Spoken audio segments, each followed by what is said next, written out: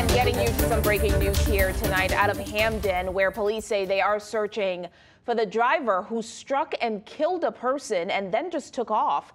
Take a look at these pictures we are showing you right now. Police say two cars were speeding down State Street at around 5:30 this evening. Now, witnesses say they were weaving through traffic and even driving on the wrong side of the road. Then one of those cars, a stolen Toyota Corolla, struck a person on a scooter, and that person died at the hospital. Police say the people in that car got out and hopped in a blue Honda you see here. It has a license plate AS 54198. And anyone with information is urged to contact police right away. Again, that license plate AS 54198.